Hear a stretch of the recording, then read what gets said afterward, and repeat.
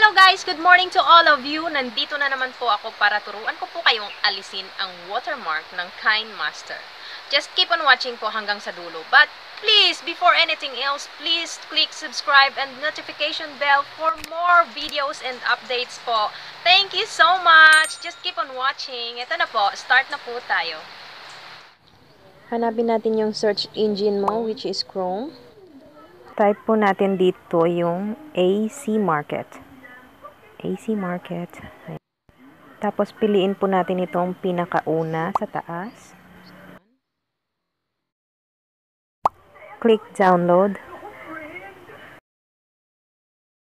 Tap AC Market.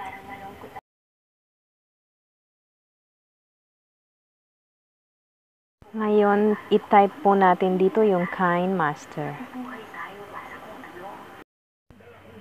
Tap download.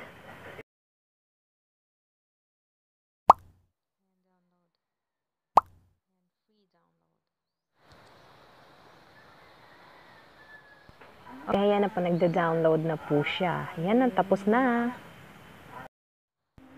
Ayan, tapos na po. Pwede na natin tong subukan. Open. Maghahanap tayo ng picture dito sa media.